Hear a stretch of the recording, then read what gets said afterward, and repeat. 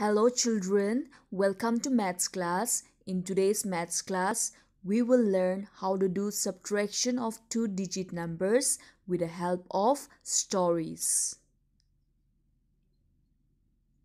Children, before we start, remember that when the words such as how many are left or how many will remain come in the story, then we have to subtract the given numbers.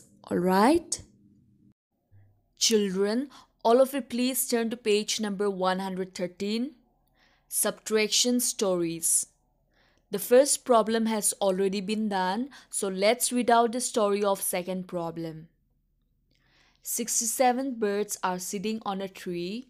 24 birds fly away. How many birds are on the tree now?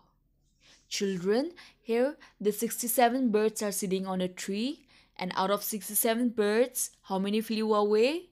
24 birds flew away. So what we should do now? We should do subtraction of 67 and 24. So 67 minus 24. At ones place we have 7 and 4. 7 minus 4 is 3. And at tens place we have 6 and 2. So 6 minus 2 is 4. So altogether, how many are left? 43 birds. 43 birds are on the tree now. Alright. Now let's proceed to the next story problem. A fruit seller had 97 apples. Out of them, he sold 63 apples. How many apples were left with him? Here children, how many apples were left means we have to do subtraction between 97 and 63. So 97 minus 63. At ones place we have 7 and 3. So 7 minus 3 is 4. And at tens place we have 9 and 6. 9 minus 6 is 3. So how many apples were left with him? 34 apples.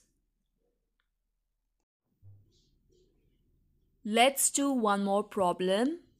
Ringu bought 48 balloons. He distributed 36 balloons. How many were left over? How many were left over indicates that we have to do subtraction.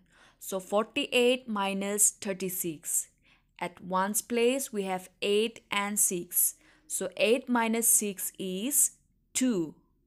At tens place we have 4 and 3. So 4 minus 3 is 1. So the answer is 12. 12 balloons were left over. Children, the rest 3 problems you try to solve it by yourself, alright? Thank you children. Have a nice day.